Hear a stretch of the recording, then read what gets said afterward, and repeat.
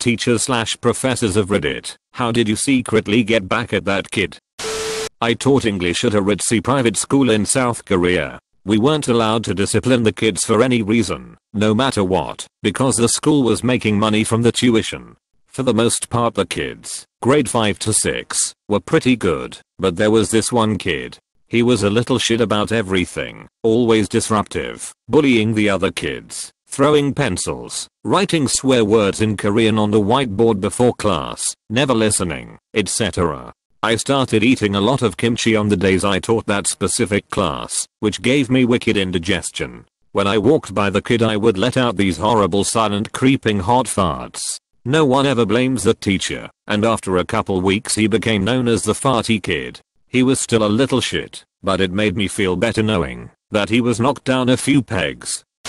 My stats professor said he saw a group of really talkative and distracting kids doing well, and he thought it was fishy. He looked at the tests and saw that they were all the same answers. Then he looked at the seating chart and noticed that they could all look over each other's shoulders to the front of the class where the smart quiet girl sat. Solution: give her a different test. Only her. When he handed back the tests, he told everyone who got under a certain grade, like a 50%, to come see him. Each student got like a 10% or something. When they were alone, he basically said, well, this is your punishment for cheating. Don't do it again. I thought that was awesome. These two girls in my econ class were cheating all the time. They turned in this paper on the Federal Reserve that didn't get picked up with the plagiarism checker, but they both turned in the exact same paper as each other. I told them, you guys did a great job on this paper. You get 50% and you get 50%. In retrospect, I shouldn't have done it in front of the class. There was a kid in my class who always was cheating on my tests and quizzes. I caught him several times and contacted the parents, but nothing was ever really done about it, aside from the fact that he got zeros if I caught him. I don't think his mom ever really believed he was cheating as much as he was, and there were plenty of times I probably didn't catch him. Once on the midterm, he missed the test. He came back the day I gave the kid their scores back, which also had the answers, but not the questions. I saw him sneakily talking to his friends and they gave him their papers that had the answers on them. I didn't say anything, but the makeup midterm has the same questions with all of the answer choices moved over by one letter. Little bastard got a 3% on a multiple choice midterm. I assume he must have read one question and then copied the rest from his friends. Justice. Not secretly, but I'll learn to take copious notes and have a file on every student. Lazy students will often try to throw the blame on the teacher. I had 2 students request a meeting with the dean of students to discuss my unfair grading, and I showed up with a stack of evidence. Every substantive in-person interaction was documented on the front of the file, and I included copies of every ML and note on the inside. There's nothing more embarrassing than coming face to face with your own laziness and being unable to wriggle free. They started paying attention after that.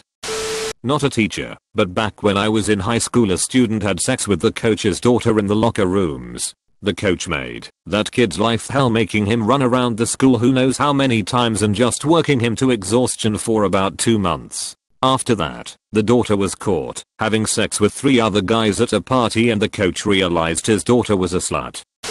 I was in a class where the professor had the 2 blatant plagiarists stand up and read both of their papers at the same time. Halfway through, without even looking at them, and his eyes turned to a wall, he said out the last conclusion statement. Turns out they stole from his own body of work and they changed just enough of the paper to make it past the checker, but he reads every paper anyways. It was the most awkward and hilarious thing I have watched to this day. He then told them that each paper they wrote would be read out loud by them after each submission and he would personally grade their papers. They also had to sit at the front and he would call on them with every open-ended question first. To be clear, he was furious that these 2 stole from him, call it their ideas, change it into a weaker structure, and complain about their low grade. He crushed them. It was great. My favorite English teacher once led a discussion about Vietnam War novel The Things They carried into a discussion about drugs and paranoia in order to fuck with the dude that always showed up to class high. She didn't look at him once, just kept saying stuff to fuck with him, while, might I add, actually leading a very interesting conversation about drug abuse in Vietnam. I was sitting across the room from him, and he looked like he was dying. I have taught physics at the college level, and my experience was that kids would inevitably fail. It turns out someone who brazenly copies their homework doesn't learn enough to pass the exams, for example. So hey, no need to plan revenge, they would do it to themselves. High school teacher here. Had a little shit of a kid we'll call Anthony. Complained about everything, did no work whatsoever, talked shit about everyone, made fun of kids with disabilities, you name it. And, of course, he was always the first to start shrieking that he was the victim in every situation. Everyone was against him, how come he always got picked on, and so forth. Now, in my teaching career, which has spanned the better part of a decade so far, I've taught more than 1,000 kids. Plenty of those have been bad kids. The thing about bad kids, though, is they are usually bad for fairly simple reasons. Shit going on at home. Unmedicated or undiagnosed mental illness. Trauma in their past. Hell, maybe just lonely. If you pay attention, you can find out why almost any kid is acting out. That said, out of 1,000 plus kids, I've encountered maybe 10 who are genuinely broken people. You could call them sociopaths. No trace of empathy, no trace of conscience or even inner life. People who basically exist to serve their own desires, exclusively, and have no compunctions about how they might most quickly realize those desires. Anthony was one of those kids. The worst thing about him was his constant tendency to immediately shit upon anything that anyone else had put effort into, including my lessons. We would nearly have these very vulnerable tender moments in the classroom, where kids were talking about big important issues and really growing intellectually in awesome and uncomfortable ways, and then Anthony would call them fucking gay or whatever else. One day, this girl Patrice, an incredibly sweet girl, sensitive, with an artist's heart, is sharing something in class for the first time. Visibly nervous, shaky voice. Anthony, of course, begins making fun of her hair, her glasses, her face. Loud enough that it's plausibly a whisper, but loud enough so that we can all hear what he's saying. I start walking toward his desk, but am interrupted when Patrice very calmly says, "Fuck you, Anthony." The entire class was dead silent. This girl never spoke, let alone swore, and she said it with such self-control. Everyone's eyes are on me, waiting for me to react. Anthony starts screaming, "Did you hear that? She said fuck. You always get me in trouble when I say fuck. This shit ain't fair. How this ugly bitch gonna?" I say huh. I didn't hear anything, turn back around, and continue the lesson. A few kids cheered. It felt really good. Not me, but this happened to my friends. Our bonus project in physics was making an eggmobile, a vehicle designed to move an egg using only the power of an elastic band. The mark you got for this project would replace the lowest test score you got on the unit tests during the year.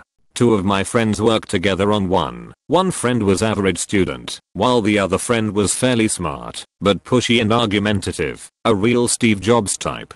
They constructed their eggmobile out of Lego, and it did work. However, the physics teacher was a little tired of friend number 2 at this point of the year. The mark he gave was enough to give student 1 a nice boost, however it was 1 point lower than student 2's lowest test score.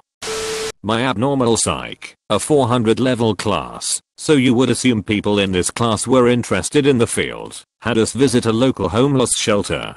This was an accelerated night class, so classes were 4 hours long. She arranged for us to go during our normal class time.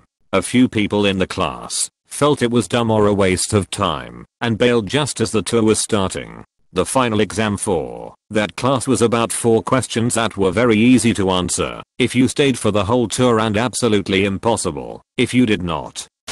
A lot of the guys in my high school were dipped during school, chewing tobacco. Most of the teachers would just roll their eyes, tell them to spit it out, and confiscate the rest. A couple teachers that were known for punishing teens who were dipping, and would go as far as suspending them for it. One of those teachers enjoyed fucking with her students. If she realized you were dipping, she'd give you an out. You could either admit to dipping and get sent to the office for disciplinary action, or you could drink from the spit bottle that you were pretending was a Coke. I saw too many classmates try to avoid punishment by taking a big swig, only to rush off to the bathroom to vomit. Can't say they didn't know the risk before they walked in though.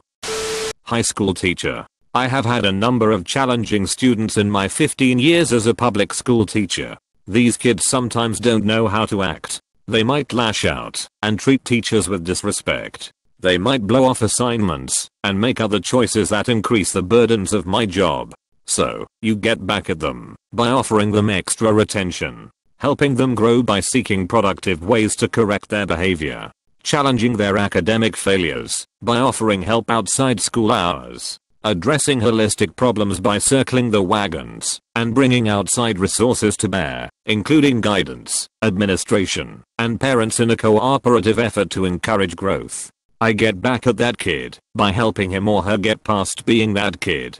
In the end, we can both sit back and laugh at how hard it sometimes feels to mature. Not a teacher, but a student who got back at that teacher. In my sophomore year, I transferred to a small Catholic high school because I was bullied pretty badly at my public high school. I was very eager to show my teachers I would work hard and my parents that I wanted to improve my grades. English has always been my strong suit, so I was excited when my English teacher assigned us 4 essay questions the first day for the Scarlet Letter. I started to work on them from the moment I got home to the moment I went to bed. I was very excited and knew my answers were very in-depth and delved into the symbolism that Hawthorne is famous for. Let me note that I used absolutely no outside sources for my answers, only my mind and the book. When I got to class, I excitedly handed them to Mrs.